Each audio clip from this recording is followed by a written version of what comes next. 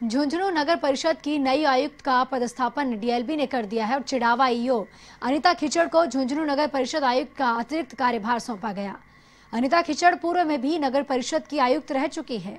आपको बता दें कि आयुक्त विनयपाल सिंह को गत दिनों जयपुर एसीबी की टीम ने रिश्वत के मामले में गिरफ्तार किया था और इसके बाद उन्हें डीएलबी ने सस्पेंड कर दिया और इसके बाद से पद खाली चल रहा है। अब इस खाली पद पर अनिता खिचड़ को लगाया गया। इसके ऑर्डर डीएलबी निदेशक पवन अरोड़ा ने जारी किए।